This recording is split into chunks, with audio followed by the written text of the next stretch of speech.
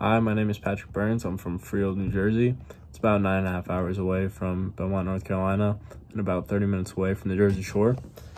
My favorite sports memory will have to be hitting a grand slam in the Little League World Series. It was the 50-70 Little League World Series, not the big one that everyone knows about, but it was in California. It was really awesome time spending it with my teammates that I always grew up playing with, and we ended up winning the U.S. championship, and got a lot of praise for that for a while, and it was just really awesome.